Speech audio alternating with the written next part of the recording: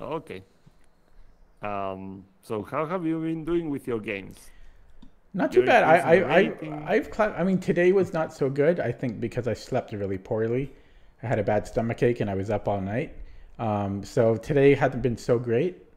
Um, but over the past week, quite well. I've been making up a lot of lost rating. And was it yesterday? No, I think the day before yesterday, I played another blindfold game. I do that once in a while on my other account, my blindfold account, which is I I find it. I only like to do it in once in a blue moon because it's really tiring. Um, but I did pretty well in the blindfold game. The first half I did really well, but then I missed a pin later on. But yeah, overall I think things have been going pretty well. Well, yeah, you are going to get it back eventually. I mean, it's it's just a matter of time. So you play blindfold too. That's interesting. I saw that you Yeah, published video. Yeah. yeah, I don't do it too often because I literally cannot see anything, which is weird. Like I don't see anything, nothing. But I can still kind of do it though, which is the more weird thing, right? When you play blindfold, Yeah. do you I see things? uh, not the entire board though. It's like you see chunks of the board. I don't know if Yeah, that makes sense. yeah, I've Yeah. heard that like a quarter of the board, like a quadrant, or like a little like spotlight moving And not around. even that clearly. You just kind of know where the pieces are. And it's true. I mean, there's this book, Improve Your Chess. I think it's called, just a simple title like that, by Jonathan Tisdale. It's a great book. I know the title doesn't sound so deep or anything, but it's super deep. It treats some uh, very interesting topics about calculation, visualization, about how we perceive the board when we play blindfold. Um, and yeah, it's true. You don't actually see the whole board in your head. That I think no one does it like that. I don't know. um, it's like an abstraction. You know where the pieces are intuitively. If you ask me where the light square bishop is, I can tell you, but still I don't see the whole position. You kind of see so the relationship between the pieces, which ones are attacked, which ones are connected or so, but not the pieces themselves. It's hard to explain really. Yeah, it'd be cool if there's like a strong chess player who's also a animator, so that they can make like a an animation of what it's like for them to see it because because it's so hard to describe it as you say. So Yeah, yeah, it's probably even hard to show that yeah, way. yeah, yeah. It has to be very creative to come up with a way to illustrate that. um, but yeah, well, I've been investigating a bit. I've been doing some research on the pound levers, as Okay, you asked. right, yeah. Yeah. Well, I've seen some in your own games. In this one, you used it pretty effectively. Um, I mostly found them to be palm breaks. I can't really tell the difference. Yeah. Uh, yeah, because I've seen the term used in very different contexts. I mean, a palm break can well be aimed at very different goals. Opening the position against the opponent's king, maybe damaging the opponent's pawn structure. That's quite a usual thing, especially in the context of pawn levers. Uh, I've seen pawn levers mentioned a lot with this specific use to damage the opponent's pawn structure, but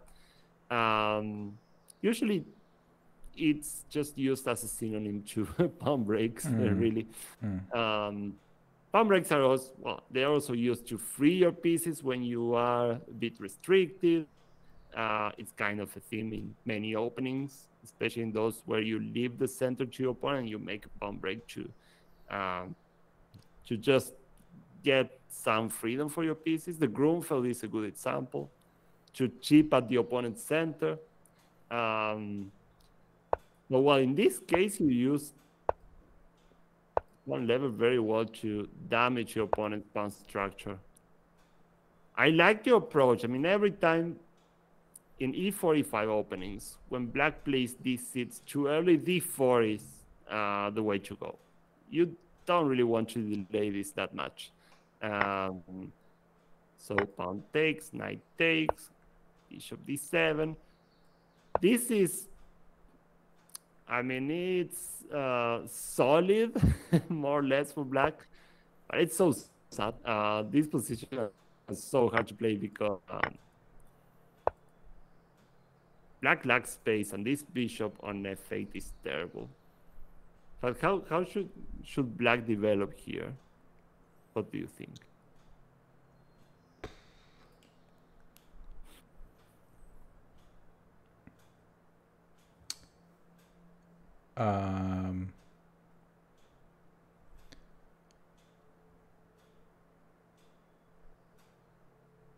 Is this a game where I played the queen f3 and then I attacked on f6? Okay, yeah. What should black? I don't know. I mean, I built this around computer prep, you know, this line. But I don't actually know what the best move for black is. Not many people play g6, so I'm wondering possibly g6 here. It might be a better way to develop that bishop. Looks better, doesn't it? I mean, I don't know the assessment objective assessment of this. It really looks more fight, and bishop on g7 makes way more sense. In fact, there are games where black, not exactly here, but this setup with the bishop on e6 and the knight coming to the queen side with this bishop on g7, well, it makes a lot of sense. The rook comes to b8, so there's a lot of pressure on b2, c3. That's what black should be aiming for. Not that he's going to get it, of course, but it's definitely the plan. Otherwise, oh no, you play bishop e7 here and you're almost choking. I don't know what that bishop is going to do. There are lines, for example, in the FIDE, I think, where you play rook e8 and bishop f8, but that's in a context where you have pressure against f4, and that doesn't seem likely here. Actually, you played f4, and it really looks like you're getting really quickly to an e5 that's going to be so annoying. And black's pieces are just too passive to face this. He played rook b8, which makes sense, but still. I don't know if you need to play h3, but it's all right. Yeah, computer likes h3 often. It's either like h3 or king h8, but essentially to some prophylaxis against black playing d5 and bishop c5. Yeah, you get rid of anything. It's all right. Black can't do much about it. I think he played h6. He played c5. He played this anyway, with the idea of bishop c6. Okay, maybe it was a different game, unless he plays it later. He ends up playing g6. Okay, so he played the pawn lever here. And this more or less destroys his pawn structure. He should probably go 98 at once instead of taking, but still, this pawn break is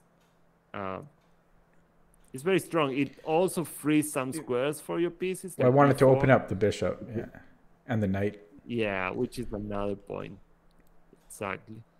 So d takes c. This just ruins the pawn structure even further, so it's really going your way. But we go quickly through this one because you just crushed here, really. And yeah, knight g7, knight d5, and this is already looking... You know, this is a very common opening from black at my level. Like, very common. Happens a lot? Yeah, like, it's like one of the most common. Interesting. And it can be Interesting. transposed in a number of ways. Like I think here in this game, Black started with knight f6, but you can get a similar position. They'll start with bishop e7 first, and then knight f6. And I think partly because and I don't think many people play it the way I play it. Like play, first of all, not to castle, but to play knight c3 before castling, and then knight takes c6. Seems a little weird because then I have to retreat my bishop to what seems like an awkward square on d3, but it all just kind of works. So, for white. Well, yeah. I guess it's hard to play with black if you don't really know what you're doing very well. I mean, you just get a cramped position out of nowhere, and you didn't do anything that terrible. Those are the kind of openings I like to avoid. You played b3. This is a bit of a lazy move, I guess. This is really a threat. I mean, it's hard to believe.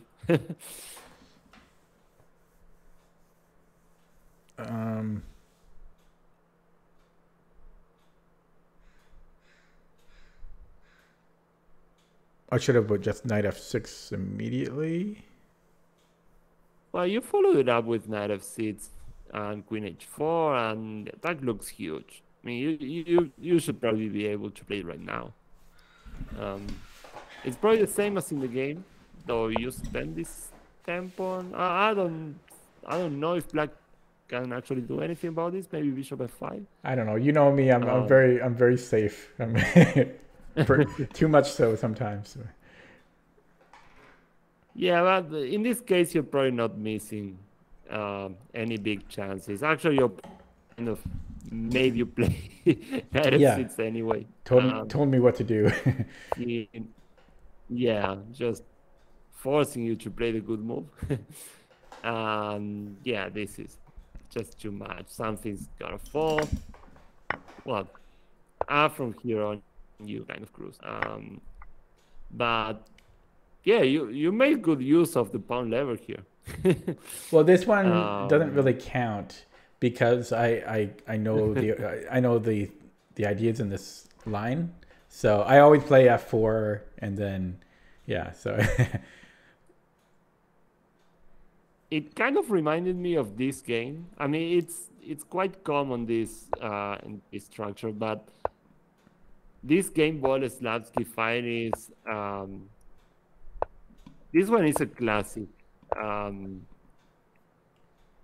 here c4, this is a very nice idea because it introduces another possible pawn lever in the same structure. And I'm going to show it quickly because it's not so much the point. But black played quite passively. Apparently the move was bishop g4, fighting for d4 in a way. Black played it. This turned out to be really comfortable. How should black take on c6? With the bishop or with the pawn?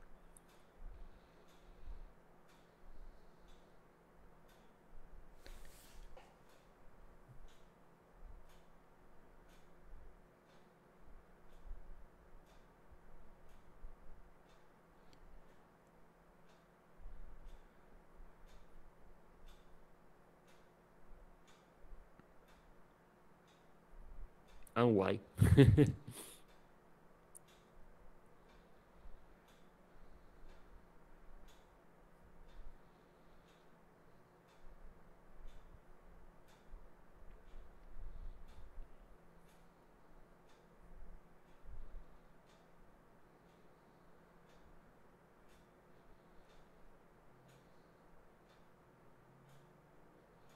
That's tough because I don't see the difference.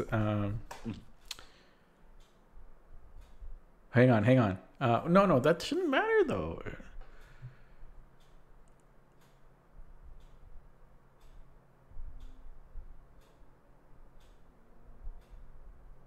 On principle, how do you think black should take? I mean, not going deep into any lines because there's not that much to calculate. To me, it just seems, I can't even say the on principle thing because it just seems to transpose. I mean, I'm assuming white will recapture if bishop takes c6. So it's I can't answer that because to me they seem identical in that sense. They look like they're the same. Well, yeah, I The thing don't. is with bishop, yeah, if you take with the bishop, You you're allow the encouraging some trade. more changes. Yeah. He has to allow it though, because if he wants to prevent it somehow, he has to play something like bishop c2 to avoid it. In that case, your bishop on c6 looks quite good. B takes c6 is a bit more passive. Black is a bit cramped. This bishop is kind of tied down to c6 for the rest of the game. I don't know if probably bishop takes c6 is the more principled option. I mean, black is a bit more restricted. He should exchange some pieces. And here white probably didn't play the best, but it's still instructive. He should play this at once. He castled. Black should probably play c5, even though white is doing fine. But after 97, we don't have this pawn break, but this other pawn break works just fine. No, you said white is doing fine, but black is fine. Yeah, but black is suffering. No, I meant black is literally fine. Ruben fine. I mean. Oh yeah. Black won't be fine after this. Have to change his name now. Oops, sorry, that was a misclick. c5. And everything goes downhill from here. I mean, this is not even a real pawn sacrifice. If d takes c, bishop e3, and we just get it back immediately with a huge positional advantage due to the better pawns. So yeah, the rest of the game again is really sad from Black's perspective. I mean, the worst pawn structure and the potential weaknesses just lead to your pieces being bad. I mean, you have to hang on to this, and that makes you put the knight on c8. The bishop is stuck on d7. So just with normal moves, white is getting the upper hand. You don't even need to do anything spectacular here. Just get the pieces to the center, and eventually the better pieces are just going to be the deciding factor. This one's nice because if pawn takes, I guess you play e5 this time, and 94, and apparently c5 should fall apart. f5, well, it's kind of desperate, trying to get counterplay, but it can only backfire. White has all the better pieces.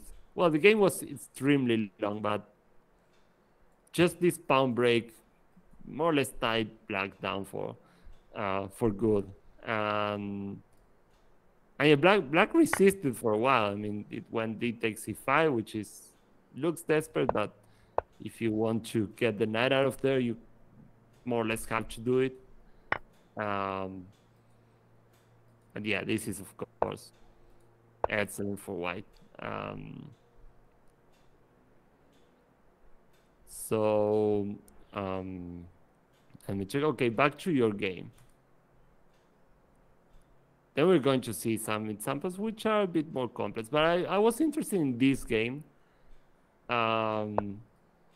Again, a Sicilian where you got a great position out of the opening. Knight f6. Queen c2, that's a bit strange if you're going to play d4 afterwards, because the queen looks more or less misplaced. I don't know if you can just play knight c6 here. No, I'm happy with queen c7 is my move. Oh, you have it. Yeah. You've seen it before. Oh yeah, yeah. Yeah, d4 now doesn't keep the center together, so this is really good for you. Yeah. Yeah, it's white played it anyways. I mean, this is a bad version of an open Sicilian for white. I mean, it's just an open Sicilian where you played c3 and queen c2, which makes absolutely no sense.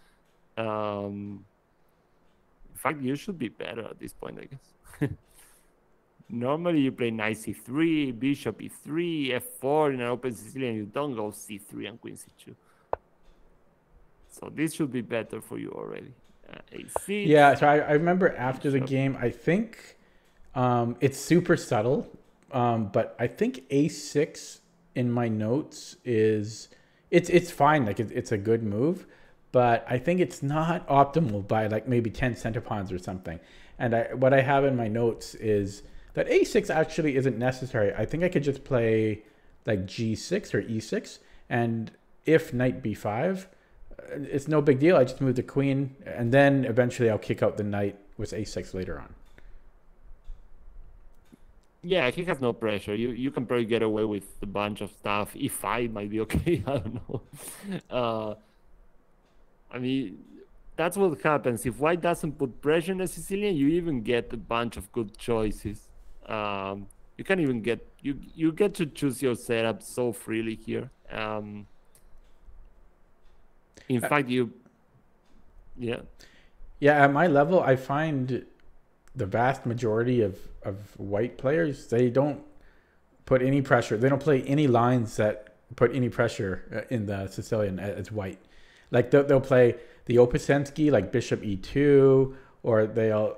The only time that I feel any real pressure is sometimes when people play the Sozin, or if they play bishop g5 on move 6, I think very it is. aggressive line. Yeah. And I've actually changed my repertoire about a week or two ago after spending like months and months going super insanely deep in the poison pawn line against bishop g5. Oh, that's what I used. Yeah, queen takes b2. No, I went like insanely deep, like 35 moves, like, and lots of lines just. But after eventually, even though I put so much time into that, I just realized that it's too much work just for black to stay alive, and white doesn't have to have nearly as much pressure. So I decided to change it. So I don't play e6 anymore. Again, yeah, or even e6. I don't even play e6. I'm playing knight bd7 instead of e6. And I actually did a bit of a dive into Petrosian's game. He actually has 7 games where he plays knight bd7 as well. So, bishop g5 and then knight bd7. So Petrosian is black playing knight bd7. But then after that, against bishop c4, he plays queen a5, which the engine doesn't love. It's about plus 0.9. But he has good results with it. He scored 4 out of 7 as black against good competition. So I almost thought maybe I just even play queen a5 anyways, because Petrosian played it in all of his games in that line. But I just couldn't, because 0.9 I just can't do 0.9. Like 0.5 I might have done it, but 0.9 is too much, I think. Thing is, will your opponents punish it? I mean, you have to be very knowledgeable. They probably don't even know the line. Yeah, I know, but if they do, then I kick myself. That's the thing. Then I'm like, why did I purposely go into this when I know it's objectively better for white? Yeah. There are many options, so yeah, you can choose something more solid, maybe. So you play these seats. White just castle, bishop e7. Just with natural moves, you're going to be more than fine. Yeah, in fact, he goes knight d2, which is ugly. Necessary, maybe, but I don't know. I even want tempo on c4 and play knight c3, but of course that also has to be fine for you. It's just too time consuming. You castle, knight 2 to b3. That also looks kind of pointless. Knight c6, h3, you exchange some stuff and play b5, it's all right. It's very interesting that if white just plays random moves and, well, not so much to the point in the Sicilian, he doesn't get an equal position. Sometimes he's just worse. And he doesn't need to do anything that crazy to get a worse position. He just has to make random moves that apply no pressure whatsoever. That's more than enough. Bishop b7. So that's good about you playing the Sicilian. If your opponents play like this in many games, then that's definitely something you will get some value out of. f3. Okay. So what's your plan now? I don't know. F3 is As kind soon as of he played fine. f3, I don't know. I just thought, oh, hello, dark squares. So I like, knight h5 even off the top of my head is just like, knight h5 looks interesting because, I mean, he's got a dark squared bishop and he has a queen and a knight, but at the same time, I just can't help but think his dark squares are weak over there on the king side, even though he's got three pieces that can. Yeah, but they are. I mean, objectively they are. All his pawns are on light squares, so Yeah. that He also really might kills be. his light squared bishop. That's just completely dead now. I'm trying to think. When white plays f3 in the Sicilian, if you can get away with e5, it's definitely the move. Oh man, Zach just said that right in the now. chat right before you said that. Oh really? Yeah, he said he said yeah. Nice. I'm opening a little bit more because I could only see the part of the comment. Yeah, there it is. Yeah. E5 looks quite nice as well. Yeah, it does. It is. I think it's the right time. And you play rook a8, which should be fine. Sorry, I played what? D5 is. You play rook a8. Okay. Yeah, I probably looked at d5 and then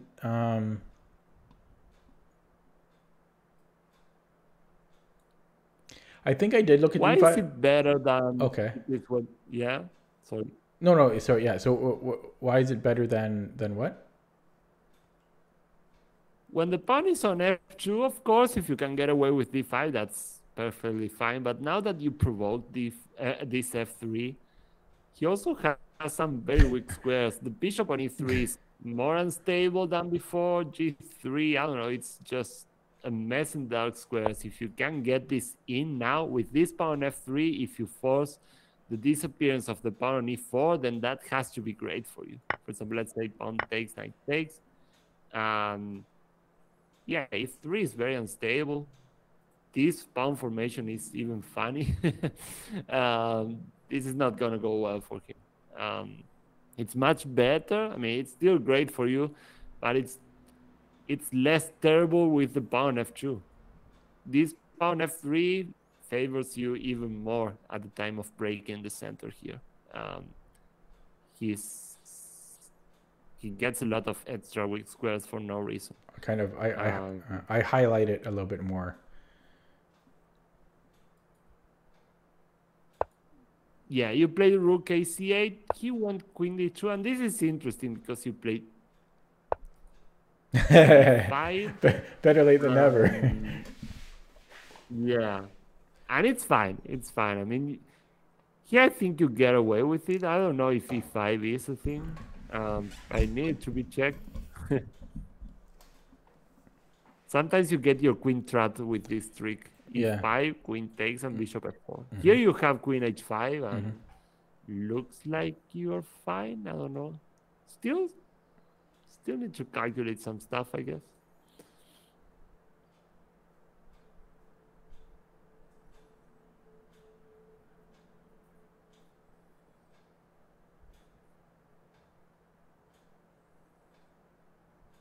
For example, 5. Queen takes e5, bishop f4, queen h5, and bishop g5. What do you do there? It's just threatening. I don't know if it's such a big threat. You still have g6 for the queen. Yeah, you might get away with it. Yeah, but I even prefer giving up that power and getting some counterplay. What about? Can we go knight e4 there? I thought so.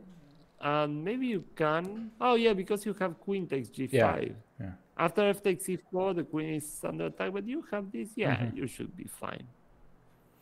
So not even the sacrifice is good enough. Knight takes, bishop f2. You played some principal moves here. Queen e1. What's next? What's your aim now?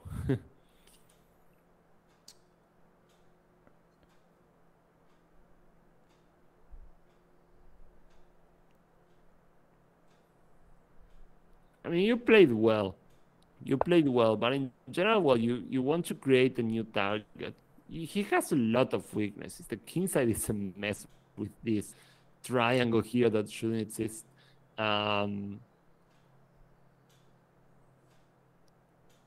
But you also have the opportunity of playing your standard minority attack, which is a lever again. Ooh, that looks dangerous here to me. Yeah, maybe not right now, but this is gonna happen at some point, and he will get another weak pawn. You did well here because you get one of his bishops. He chose give you the most important one. With bishop d1, you just capture the dark square bishop, which he absolutely needs if he's gonna get this structure on the king side. I mean, he needed the bishop on f2 to cover all the weak squares, and he gave you that one. Takes, queen takes. Wow, look at his clock. Yeah, he's playing instantly. It's not going well for him. He wins though. Yeah. Oddly enough, he ends up winning this. You play bishop c5, which is fine, but again, here you can use a lever with b4. It's the right time. He doesn't have c4 or anything. If he takes, this knight is going to be hanging in the air. I don't know if queen b6 is so good, but you're getting through his bounce anyway. Bishop c5 is fine though. I mean, f4, now you play b4. You use the lever in any case. B takes c. And I think I blunder this is in a few moves from here. And this is fine. You take on d4, though I don't really like it. I mean, I know you're capturing the pawn, and you're going to win the pawn, definitely, but man, this knight was horrible. it's just won't have any squares, and your bishops are huge. I don't know if you just get your bishop out of there, let's say to b6. I don't know what's he gonna do with this pawn.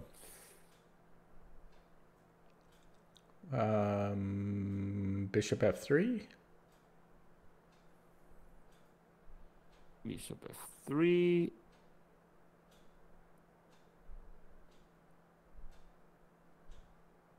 You think I should just trade and then take on c3? Yeah, you can win this pawn just like this, I guess. And it's similar, but you are winning. Oh, sorry. It seems to be my phone. Oh, the one we're watching you from? Okay. Which is also my camera. Oh my god.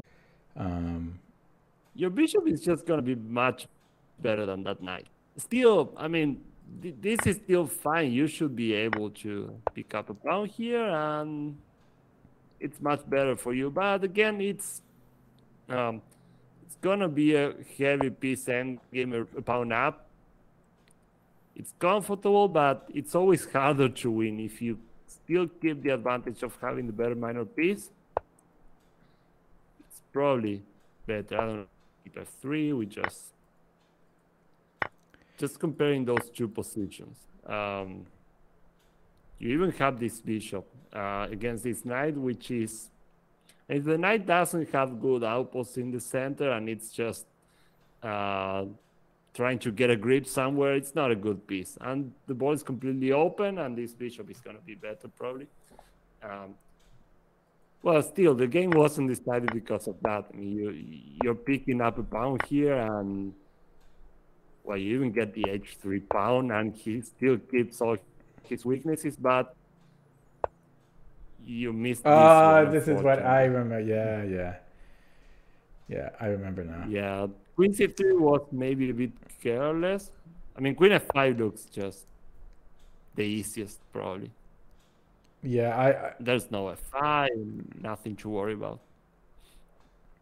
yeah, I don't want to make excuses, but yeah, part of this was because he was playing so quickly, and I got just under 4 minutes after this move, and so I started to be a little worried because he was moving so quick. I didn't, and there's no increment, so I got a little rushed there, but still I had plenty of time to avoid this mistake though. It's putting pressure on the clock. Yeah, and it's incredible how it goes out from here, but because it's really tough.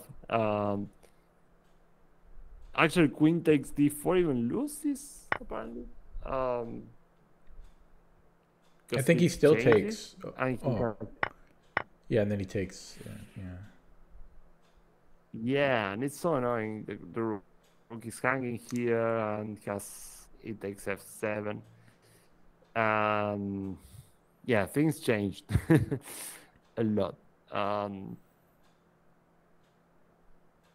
And still it should be fine, isn't it? I mean, bishop d5, check, rook f5, you exchange here.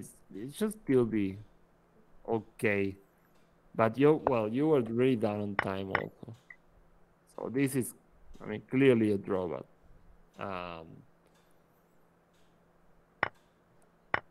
Now I remember how it ended. It's not really important. You have a minute here, and you're. Oh God, don't, I remember now. Oh yeah, this was bad. Yeah, this final blunder was really Yeah, you bad. play that instantly. Yeah, you Yeah. just draw with this. Yeah. Yeah. Other than that, you were better for the It's most just part because of the game. it's just not a move you will expect him to. Like, you don't expect him to just leave that pawn. So I forgot that I could just take it. Yeah. You had it on free move almost. Yeah. Okay, I want to check out this game now. We're going to see pawn levels that are a little bit more subtle. We're not going to go through the whole game, but let's just put this position. It's white to play.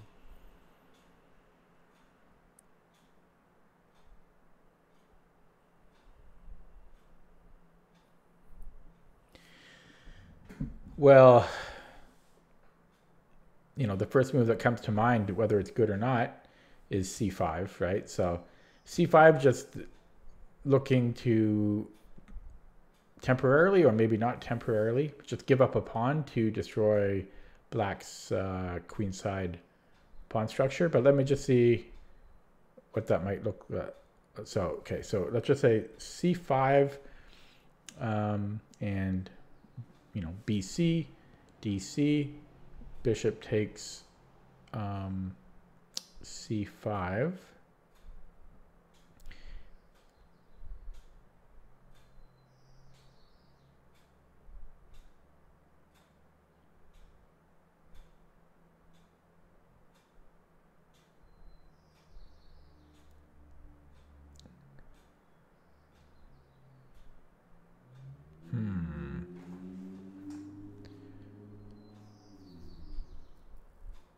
I'm not seeing the compensation yet.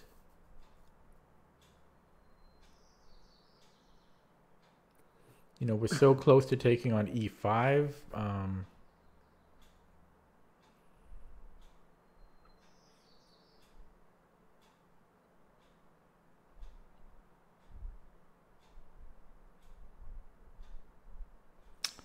Yeah, I don't know. I don't see the compensation for that.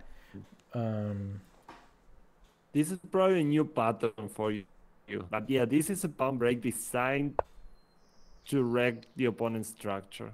And it is a pawn sacrifice for now. It's even hard to call it a real sacrifice because you're going to get your pawn back real soon. But instead of taking here, how about leaving him with the worst structure you can think about? Let's take on e5. We just made him take here first, and now we change everything on e5, and let's see what happens to this pawn structure. We take everything on e5, simplify. Yeah, there's no way you can hold that. Yeah, this pawn is lost, essentially. And after that, black will have this weakness, which will be tough to defend.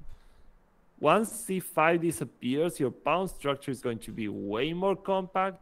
You will have free pressure on the c7 pawn, and black will have to defend. No, I mean, if I... Just like that. No, I mean, if I had considered d takes e5, I'll play that. You don't have to sweet talk me. If I had considered d takes e5, I will do that. I mean, I can certainly see the merits of it. It's looking great. Oh yeah, no, yeah.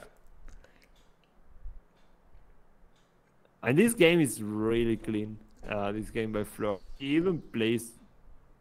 I mean, Rook AC1 looks natural. He plays Rook FC1.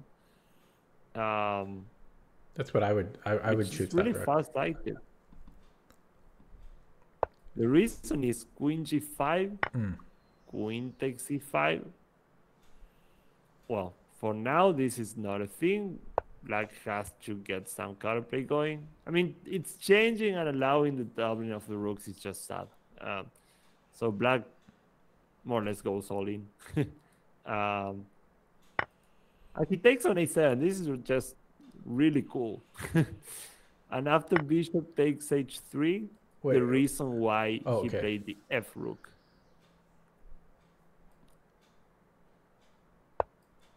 That's the reason why he played the F rook. Now he has bishop F1. Just like that. Much better than bishop F3, because now you even threaten F4 now. So that almost compels black to make an immediate decision. It's not easy. The A pawn is just too fast. C7 is falling. The attack is not nearly enough. Black tried queen G6 with obvious intentions. He wants to play rook G5. What do you think the most practical choice is here? How do you just kill off any kind of counterplay by black?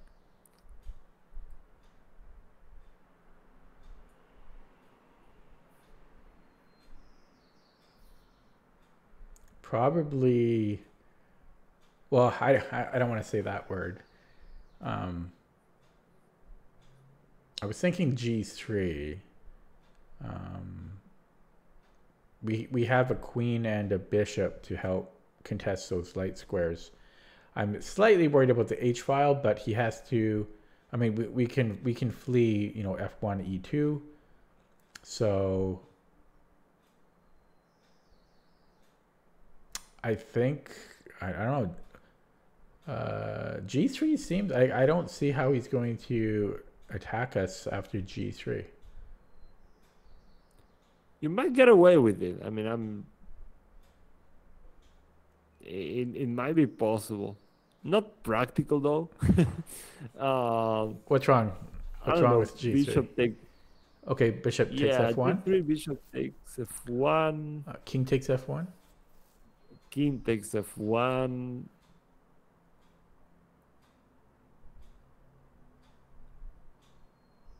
I don't know if queen H6, rook. I'm to rook H5 and queen G6 most likely. I don't know which one.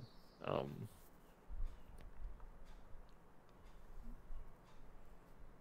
don't really know if we should be allowing this kind of stuff. I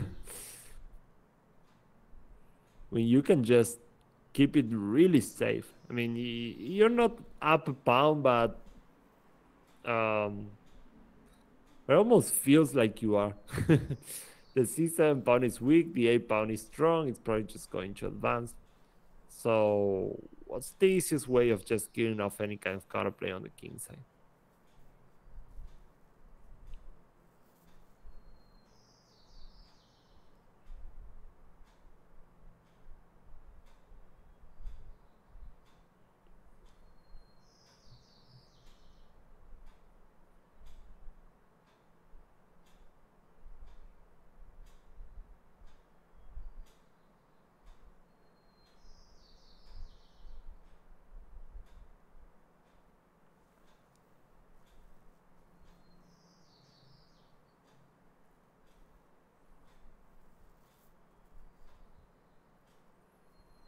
I don't know. To me, it's not obvious. I mean, I keep looking at taking on c7, but that doesn't seem any. It doesn't seem that much better than g3 to me. Because like queen c7, rook g5. It seems similar. I mean, I guess then we could play g3. If I can't play g3, I guess I would go queen takes c7, but it doesn't seem simpler to me. But yeah, if there's another move, I don't see what would be really simple. I don't see what it is. Well, you just gotta reduce the attacking potential. And rook c5 is probably simplest. I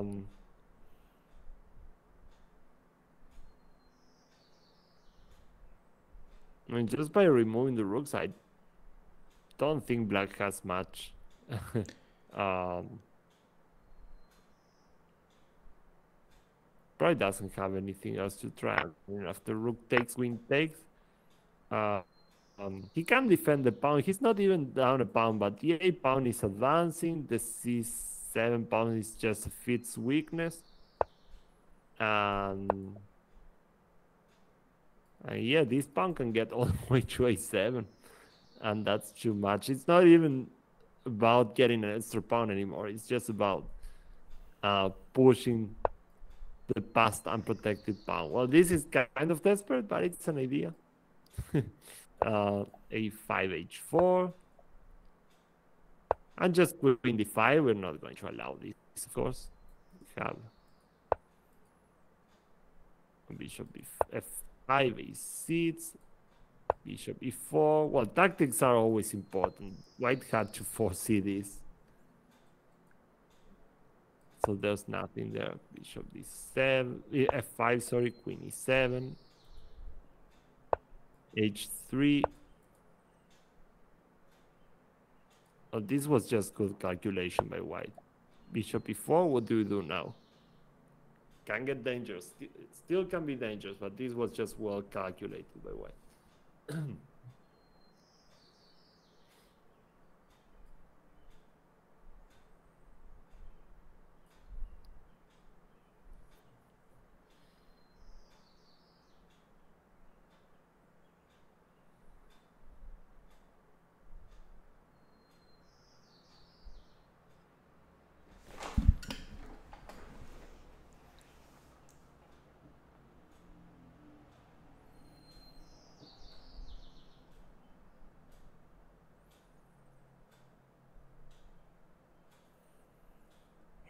I have an idea in mind.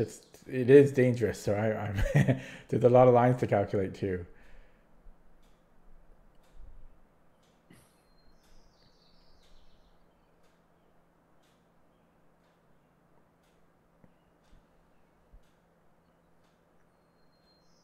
Yeah, I'm looking at queen d7.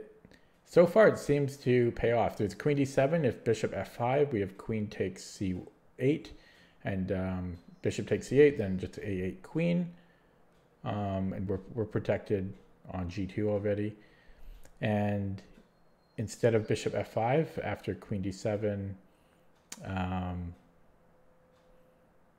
if let's say h8 h takes g2, then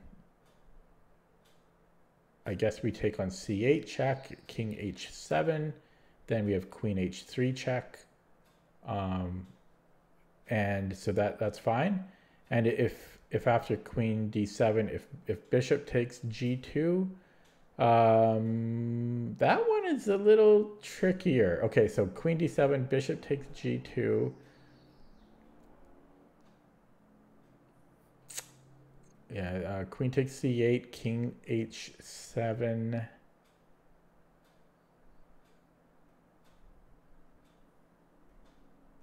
That's the tricky line, but I think we're still okay there. I think we could then maybe play king h2.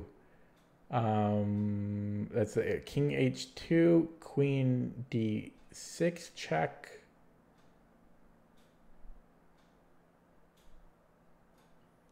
f4. The 4 looks like it.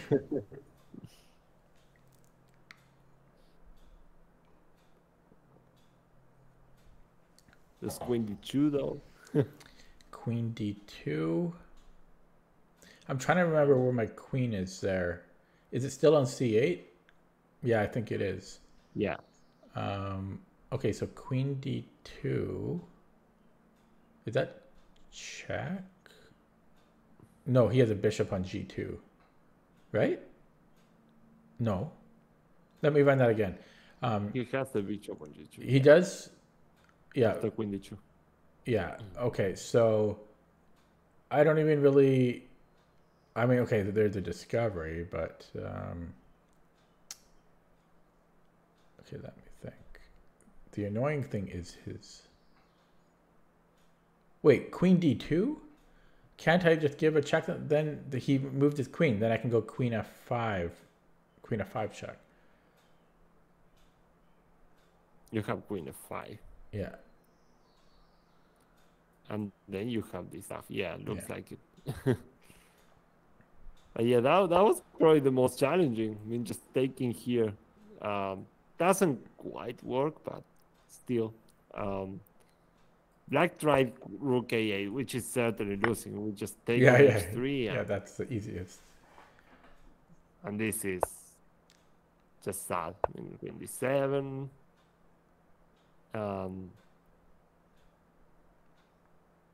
Try this endgame, and it's just losing, of course.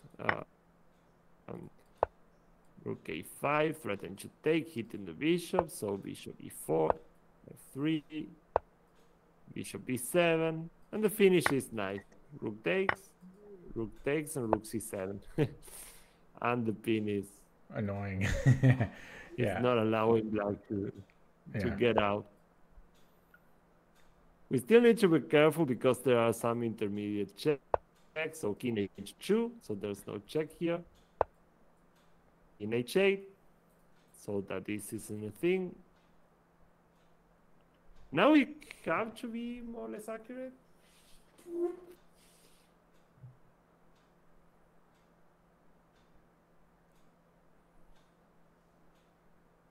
What should white play now?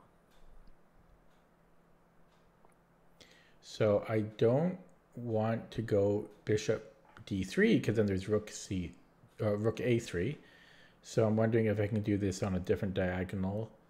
Oh, bishop b5. That's the land. There's no way of threatening the bishop. Yeah. Because we take and we protect it. And we just threaten this, so... Well, apparently the last move was this and black resigned. I don't know, sometimes this happens. That's weird, eh? Yeah, they make a move and resign immediately. Okay. But yeah, it was all about the weaknesses that black acquired after that pawn break.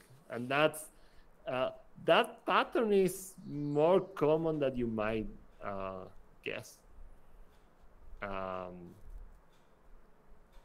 This is from a game, Gelf and Karpov. Actually, Gelfand held this, which is incredible. It's just that he's a strong player. It looks like Gelfand is getting in some kind of trouble here. Karpov just... Karpov is getting some kind of trouble because after b4, white is fighting to get the d4 square for his pieces. So this might already suggest something to you. What was this, like a Catalan or? That's a good question. It really looks like Catalan. Could it be? Well, it could be.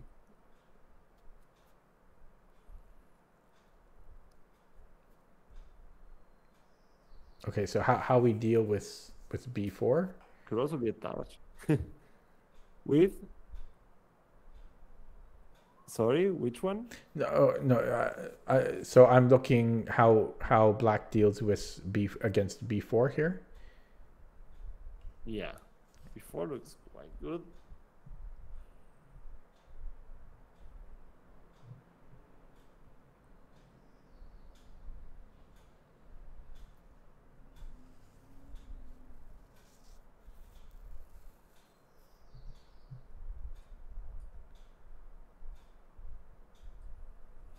Well, just going with the theme of the day, I'm looking at d4.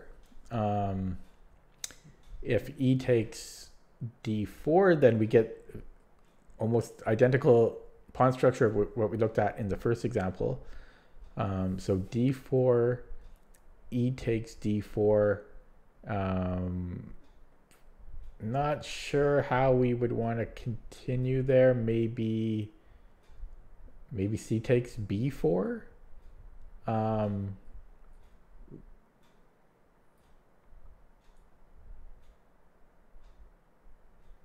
Yeah, possibly c takes b4. And if d4, let's say he goes, well, I feel like he has to capture it. I mean, okay, let's say he retreats the knight somewhere weird, or knight a4, let's say. I'll just take on e3. I mean, that seems fine. If b takes c5, well, no, he can't do that because I'll play e2. So yeah, so if d4, knight a4, d takes e3, f takes e3, then maybe c takes b4. Seems reasonable. Yeah, you end up even winning pawn here most likely. Yeah. That looks really good. So it's the same idea, same pattern. You don't want to give d4 to white. That would be terrible. For instance, d4 is just, yikes, terrible. Knight on d4 is giant. Your bishop is pretty much dead. And this is going to be a target for the rest of the game. White has all the chances here. He has blocked your pawns on light squares, making your pieces quite sad, actually. But see how things turn around completely if you make the pawn break yourself. Your bishop is great now, and you completely ruin white structure. It's funny because it's not even a pawn sacrifice. Now you take the other way, just as in the last example. You make the pawn break to destroy the opponent's structure, and then you take the other way, which is probably the unexpected. Yeah, it's like you zag when they think you're going to zig. It's yeah, and it's not even a sacrifice. You get the pawn back. Look at those white pawns. I mean, what? Yeah, Pac-Man. Yeah. Look at that. It's just... Unfortunately for Karpov, and good fortune for Gelfand, there are not that many pawns. Gelfand actually held. Gelfand held because he's a hell of a player. What he played 90. What year was this? Sorry? Yeah. What year was this game? Oh, 1990 something. Oh, there you go. So yeah, he's past his 20 years past his prime. Karpov. That's about before he kind of stopped playing. A few years before he stopped playing, I think, right? Or he played in '99, I think, a little bit, right? Karpov did, but yeah, he was still quite strong. I mean, he was able to mount pressure on the young guns. Gelfand plays very well here. He makes this move, which is not that obvious, but that exchange is absolutely necessary. Why is that so?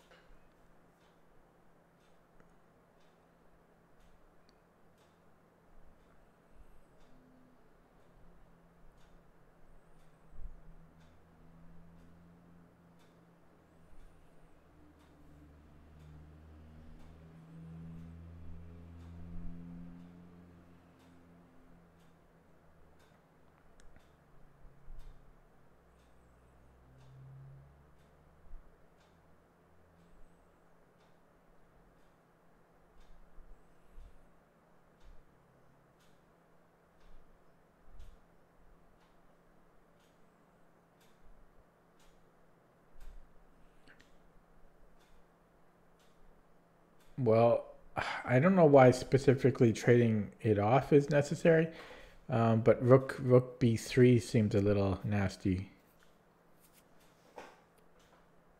Yeah, the thing is the knight without support is gonna be kicked around, and it will be hard to find a decent square for it, because knights need to be supported by pawns near the center. I mean, the knight needs to be near the center because they are quite ineffective when they are far away from it.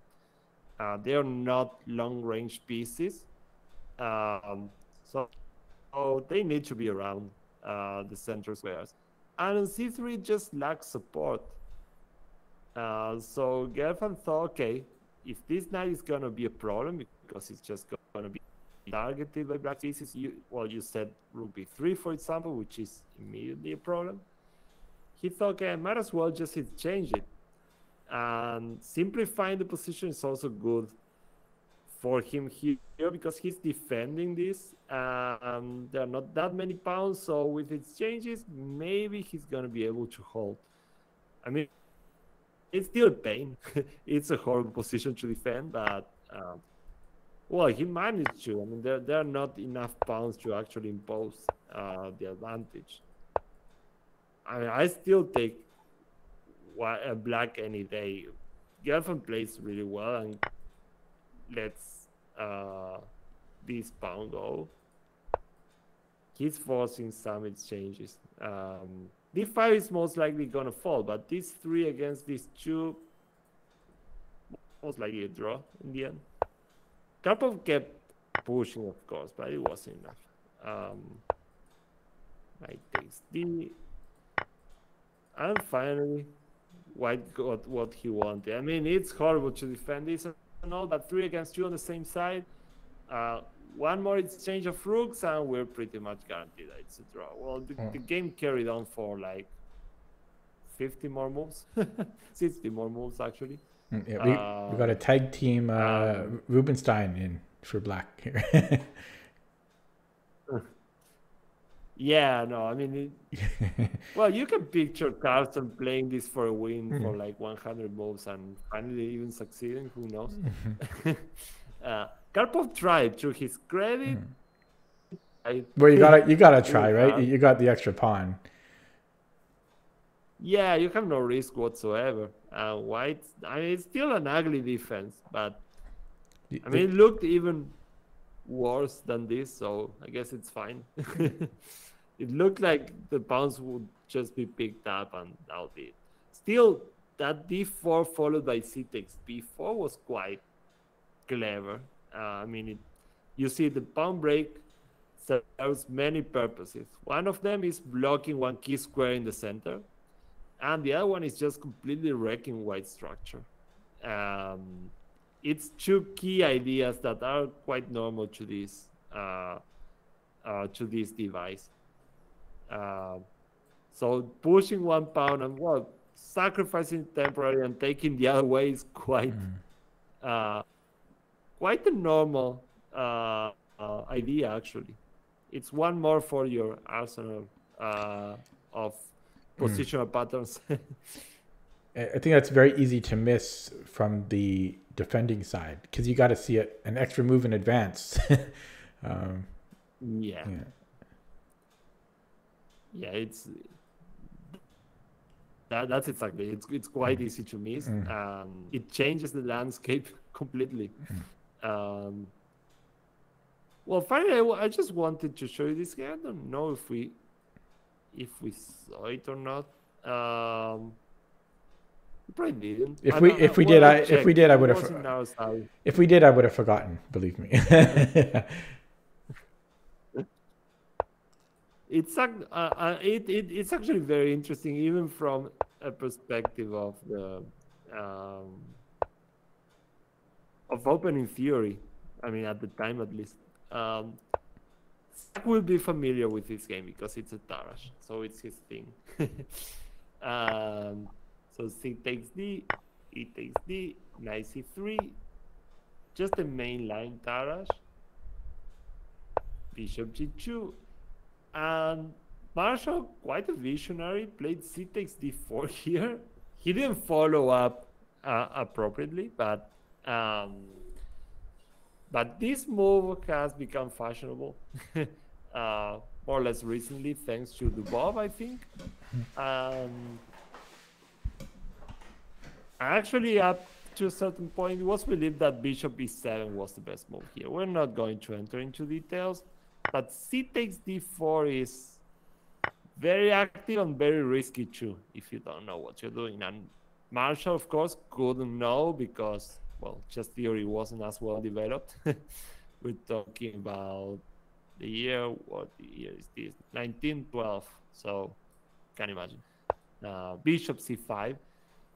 And that's risky already because after knight b3, the isolated queen's pawn is under attack. And there's only one way to. I'm just trying to. So you said this was 1912, yeah. 1912. This game. Yes. I was just trying to remember when Marshall played his famous game against Capablanca. Was that? I think it was 1914? Do you remember? Which game? Because well, you know the famous Marshall Capablanca, the Marshall attack. You know. Oh, that I don't know. Which oh yeah, or maybe 1916. So I think it was a few years after this game. Okay. That one, yeah, in which Capablanca just defended. Everything. Yeah, amazingly. Yeah. Yeah, I don't know the year of that game really. Okay, I'll look it up. I don't even know the tournament. I just know that he saved it for like 10 years, that that opening prep. Like he had the chance to play it against other players, but he saved it. No, saving it just for Capablanca. And then Capa played like engine perfect almost for every single move, which is crazy. Yeah. Yeah, it looked really scary for a long while, but he escaped. Yeah. So, I mean, there's no way Marshall knew this, but the recently fashionable move is just giving up the pawn for development. And it's quite an advanced idea, really. The main line goes knight takes d5, black just castles. And this is just an illustrative line, of course, but this has been played with, well, good results for black because he's so active. I mean, even though he's down a pawn, it's apparently there's quite good compensation in the end. The thing is, there's really not a good option. If you want to keep the pawn, you have to play bishop b4, but that's too committal from a positional point of view. The bishop is just not well placed on b4. It's kind of committed to take on c3, and we don't want to give up the dark square bishop in this context where we have an isolated queen's pawn in the center, and it's on light square, and all the dark squares around the center are just weak. d4 is going to be in white's complete control after this exchange with pawn on c3. c5 is definitely exploitable. e5, d6 are all squares that can't be effectively covered by black. So yeah, bishop takes c3 is a really committal decision from a positional point of view. And after white castles, I don't know. I mean, you kind of have to do it. If bishop b6, I guess bishop g5 is annoying with some extra pressure on d5. So Marshall went for it in the hope that he could hang on to this pawn, which is more or less the goal. Bishop g5, threatening to win it. Bishop e6, still defending it.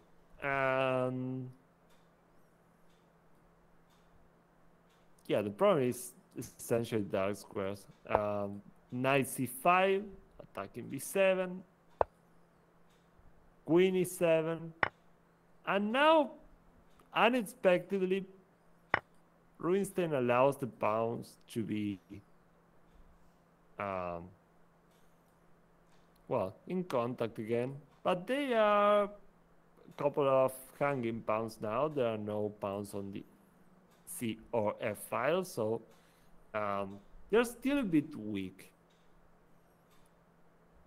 And we got the pair of bishops, and it's looking good for white, but he has to proceed with energy. Otherwise, black might just get a rook to c8 and put pressure on our backward pawn on c3.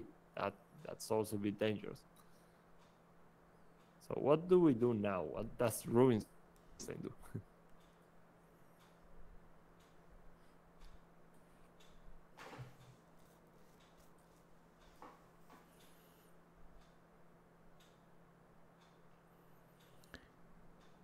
Well, you got to look at e4. I mean, you got to look at e4. So temporarily give up a pawn just to pile up on potentially two isolated pawns on the e file. So like e4, if d takes e4, well, we can just take back immediately, and now black has an isolated pawn on the e6. By the way, more recently, I learned I thought that isolani was any isolated pawn, but then I learned it's just the d pawn. Yeah. The IQP. Yeah. Okay. Yeah. But yeah, e4, and if black doesn't take, if black goes d4,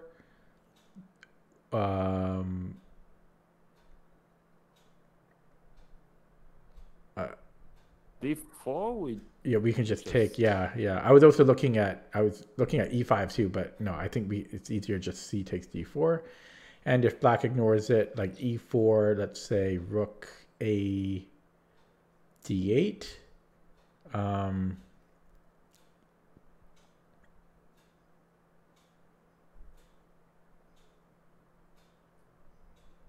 sorry, that was a misclick.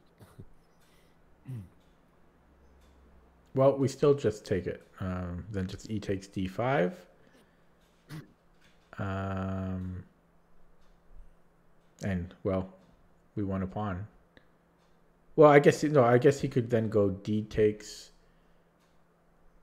e5, but then we have bishop takes d5, and then we won a pawn, and we took care of black's central pawns. So I don't see what's wrong with that. I'm looking for anything else that black could do after e4, such as h6, but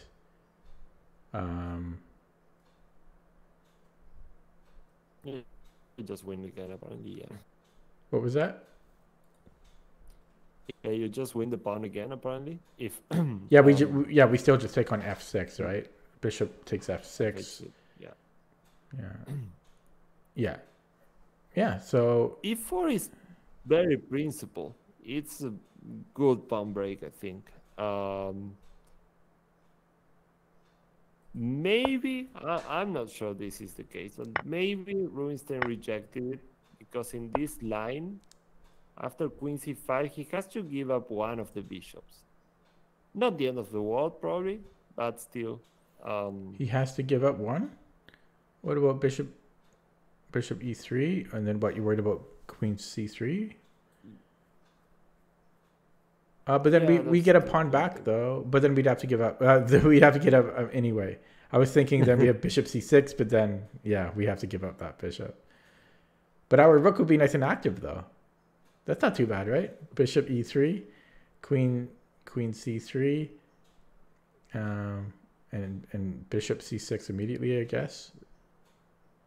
And bishop c, queen takes. Oh, well, still rook c1 though. Yeah, but you're down a pawn for no reason. Oh, are we down a pawn? I guess we're down a pawn. Okay. Yeah, we just lost this one. Okay, then I start with rook c1 then. So bishop e3, queen c3, rook c1. Rook c1, okay. Guessing queen e5 should be.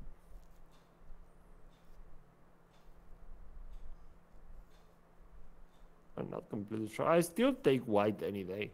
It's not too bad though, right? For white there, you know. Yeah. Yeah.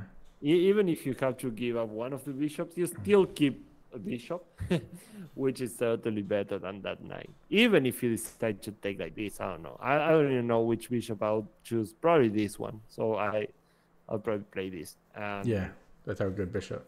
And it's still very good for you. If I had to think of a reason, maybe that was it. Rubinstein chose this instead. Positioning makes sense because you also get rid of your potential weakness on c3. At least if it works. So how are we getting this back? I guess That's a big question. Yeah. I guess we're just going to take on c3.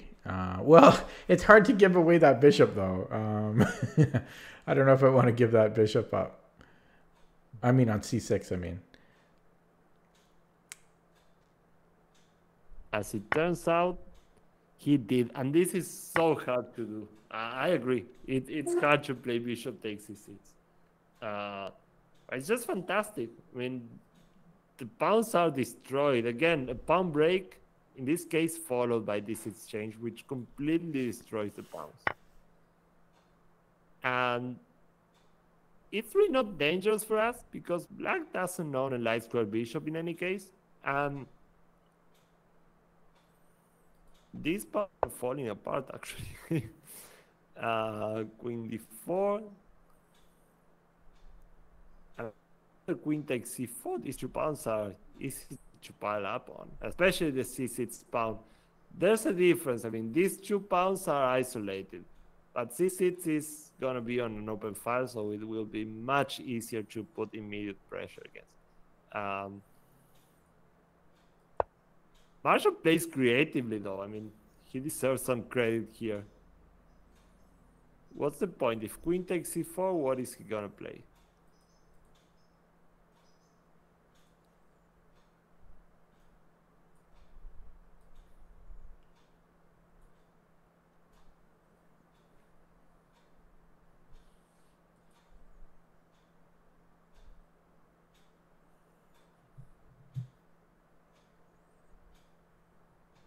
Queen d5. Queen d5. He's trying to straighten the bounds yet again. Rubinstein plays very, very well again. He gives up the bishop, the remaining bishop. Again, he's interested in just getting this to a heavy piece end. Yeah, or the rook end game especially. He's like, oh yeah, rook end game. Let's go. I don't mind being down a pawn, especially with those pawns as they are.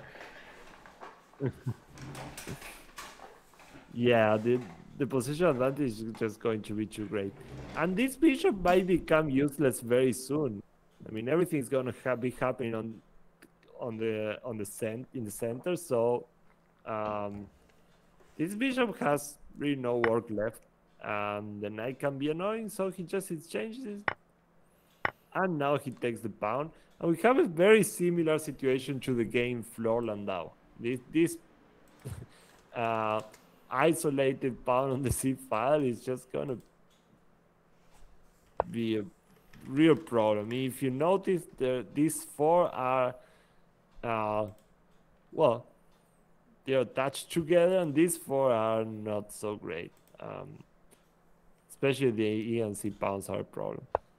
So rook AC1, and this is just terrible. Well, I don't want to say endgame because there are rooks and queens, but maybe a pre-endgame? I don't know. It's just so easy to apply pressure on c6. Rook a to f8.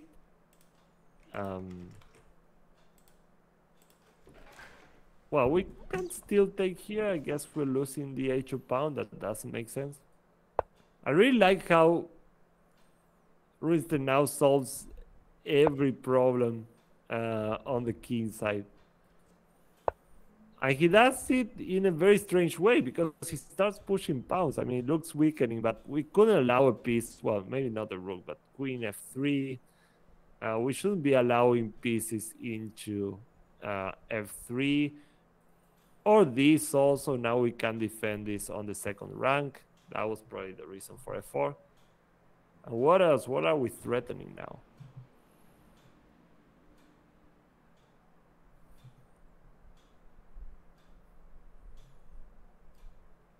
What are we threatening now that we weren't before? Just a positional threat. Oh, well, e5. That would be rough because the rook has to keep defending the pawn so it can't go back. And if it doesn't go back, it's just going to get stuck on the king side. I mean, for now, he might have some counterplay, but it's just easily stopped. It's no big deal. Black didn't want to get the queen trapped on the king side, but this is just probably worse. I don't know. e5. Rook h6. Rook c2 is excellent. We don't allow counterplay on the second rank. No way. Check. King g2. Rook d8. Do you take this pawn?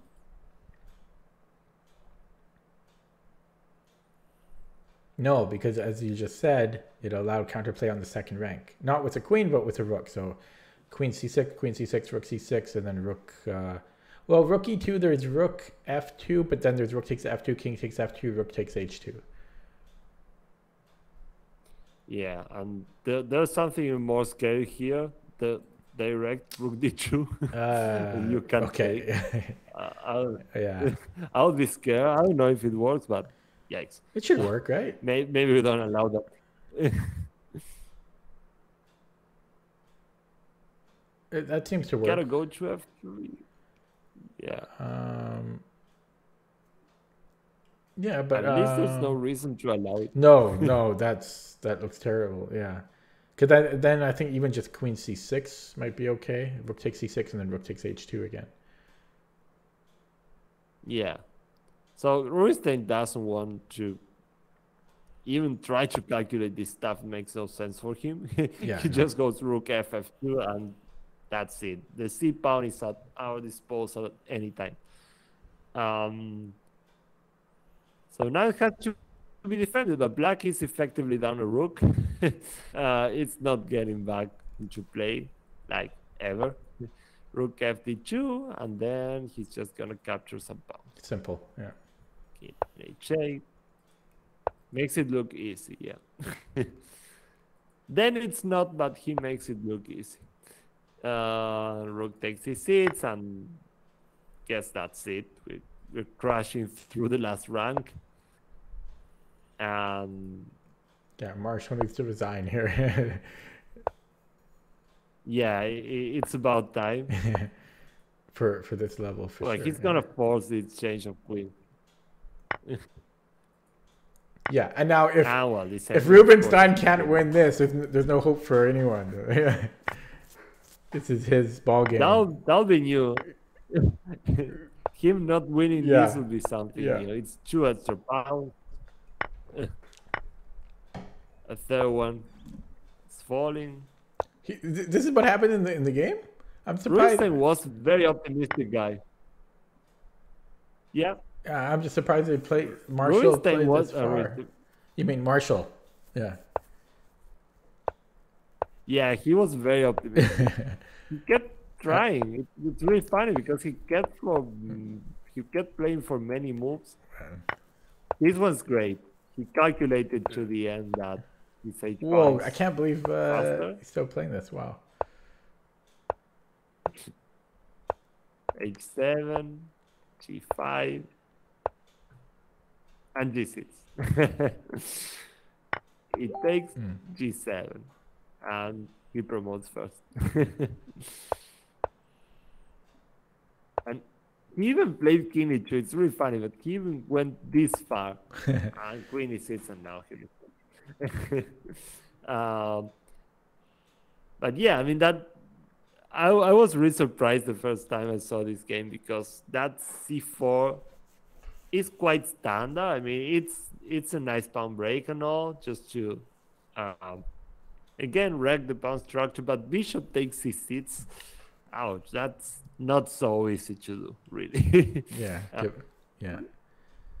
It was said that Rubinstein was very good at the transformation of one advantage into another. And yeah, there were other instances where he would give a great bishop just out of nowhere to accomplish another positional goal. Sometimes one that wasn't so obvious. But yeah, he was very good at that, which was very impressive at the time when he played, because this doesn't look like such a classical player. If you don't mind, I just want to show you. It'll just be like 2 minutes. I played a game earlier today, and I just thought I got a good position, and I just wanted to show it to you because I think it might show how when I play games, because I mean, you're such a very positionally oriented player. I think you'll agree. That's very much like your style. And I just, in my games, I'm constantly thinking like of, good bishop, bad knight, good, should I trade? I'm always just thinking positionally, especially with the minor pieces, the bishops and the knights. And this game just kind of showcased how that is more on my mind lately. So this was played maybe like 4 or 5 hours ago. It's very recent. And yeah, the bird variation of the Roy. D3 is actually new for me a little bit. I think often I used to play like C3, which is okay, but I think D3 is technically slightly more accurate. But these moves don't matter so much. But, I'm not worried about all this stuff because that's what's going to create holes and weaknesses. He played whoa. Yeah. So I'm just like, hello, light squares. Yeah, looking promising. But so this is where I think you might like my decisions, or maybe not. But so I played bishop g5 here, which might seem somewhat strange because he can just move the queen. But I was trying to kind of exploit these weaknesses, and it's the first move I consider. Okay. I have to. Yeah. Yeah, it looks interesting. The knight goes quickly to d2. Yeah. Makes a lot of sense. Yeah. So I traded, giving up the bishop. But I just thought like my bishop isn't. This is technically my good bishop, and I guess it could have other purposes, batteries and so forth. But I thought if I got rid of this knight and I put a knight on c4, or it might even bounce some elsewhere, that his light squared bishop can't really contest with all of this. If I have a knight here or my bishop gets out, and yeah, so I went that decision. I don't know if I'll trade on e7. Well, I think it wasn't optimal. I think there was. I think the computer. I forget if it was here or not, but I think the computer wanted to. Or maybe it wasn't here, but it might have been in another move. But I think the bishop wanted to get the computer wanted to get the bishop out first, and then bring the knight to c4. Okay, interesting. And I think part of the reason is because if I just put the knight on c4 right now, well, I just bury my bishop. But after queen takes, bishop b5. Yeah. I think this was a little bit more accurate. So rook b8 probably, and then knight d2. Yeah, and if he wants to trade the light square bishops, you're just going to get a good knight. Yeah, exactly. Well, not so great bishops. Yeah. And I was actually thinking about that, like how I can get the bishop out first, but I forget if I was in time trouble here or not. Or not time trouble, but sorry, it's going quickly there. Even after bishop b7, can't you still play bishop d5 maybe? What you mean? I mean, even here, bishop b7 instead of knight c4, just bishop. Oh b5. yeah. And so this is what. Yeah, you're right. The computer liked this too, and what I didn't see was a follow up of queen f3. So I saw this, and I thought, well, this is kind of. I mean, even if he doesn't attack it immediately, I thought this might be a little weak long term. Like he can bring in his rooks. and then it's queen. Yeah, but he doesn't have the pieces to attack it. Yeah, he only has a dark square bishop. Yeah, well, and it was also because I didn't see queen f3, so I thought this was a little bit hard to defend. Yeah, maybe this would be a problem. Yeah, exactly. Yeah. So I can understand why the computer wanted to do that, because otherwise, the way I did it, my bishop is just buried behind my knight. But I just kind of like that idea of well, first of all, immediately recognizing how weak this was and how great it would be to repurpose my knight to c4. And then I think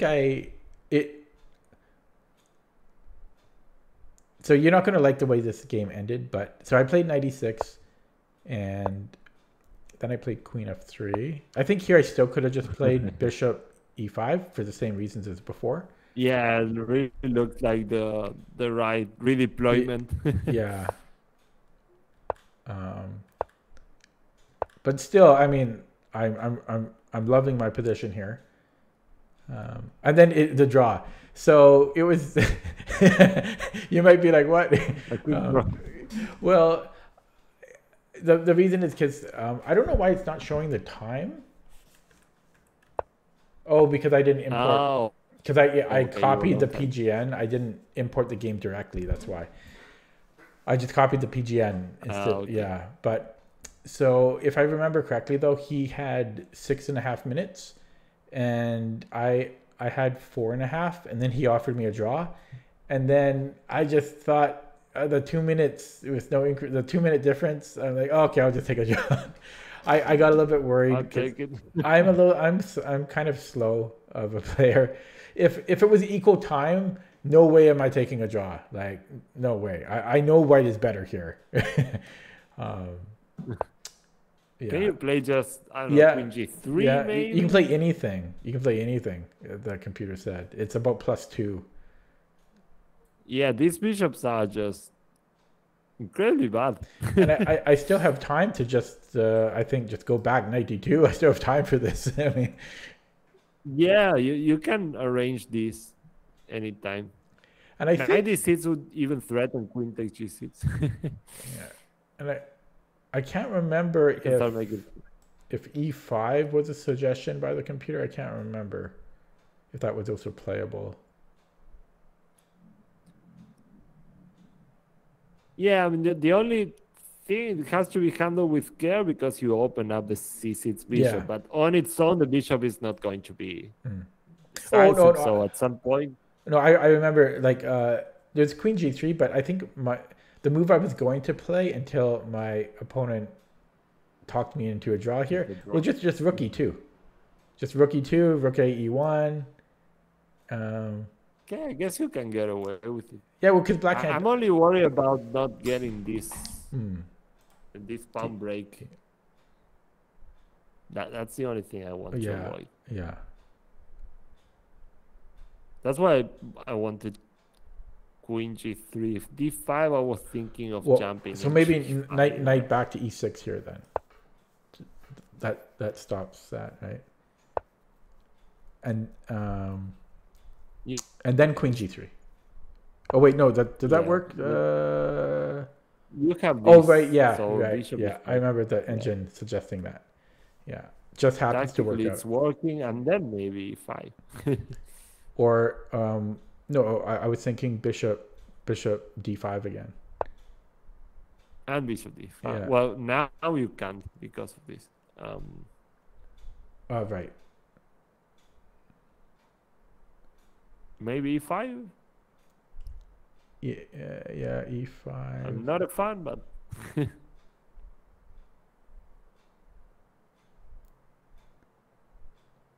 it's not the move I want to make. That's for sure. We might have to go back. Can we go f4? I was thinking f4 immediately. Oh wait, he just takes. Yeah, he takes. I see. Yeah, knight c4 maybe. Need to go back and regroup again. Well, slowly making progress, I guess. If e5 is not the move, maybe we can lose. Yeah. Maybe it wasn't as. Still really annoying for black. This is terrible for black. It's. kind of sad. You just have to sit and wait, but the bishops are more or less useless. Yeah. The pawns are always exposed. The a5 pawn is permanently getting the rook on stuck on a8. Yeah. Yeah. Maybe he Well, needs it to was a put very his. nice position again. He might need to put his queen on c7 or something, if he can, or maybe he could. Well, he's got. Maybe he can go bishop e5 to c7. Like, eventually try to get that, so that his rook can do something. He has to drive this away though, and it's gonna be rough. f4 is coming. It's a nice example of the bishop pair being quite useless. I like it. Yeah, what were the? I'll probably even use it. Just yeah, just here it's just this little plan. Yeah, and plus it gets my knight. Maybe queen c1. I don't know. Yeah, that's. It's funny because the old Tyler, this is my old Tyler idea, but now I'm so positionally minded. I'm looking at this, you know. Yeah, there's the battery. I don't know, just rook e8 bishop. I don't know if this is a thing. Well, the good thing is that he can't play h6, so you can play bishop g5 anyways. Maybe bring the queen to f4. Yeah, and then there's also here. Well, no, not if the bishop goes here. But yeah. I like your move. Bishop g5 for the knight e2 looks very clear, so it can't be. It can't be bad. On the contrary, it looks like the most principled thing to do. Yeah, and I just thought like I didn't really need to look for tactics here, because if he's going to do this type of thing all game, then then I can just let him. That a5 was. Strange. Yeah, it was strange. Yeah. Okay. Not convincing, but yeah. Nice position again. Yeah. Too bad it was a draw, but yeah, you need to save more time to keep playing this. Yeah. I spent a little bit too long earlier on, so. Okay, yeah. Thanks again. Maybe next Tuesday or Thursday, whenever it's best for you. But yeah, we can make it work. Yeah, maybe we can try the webcam next time. See if that works. Yeah, I will go back to the. Yeah, and so we also webcam that you can fit in case you get a phone call too, right?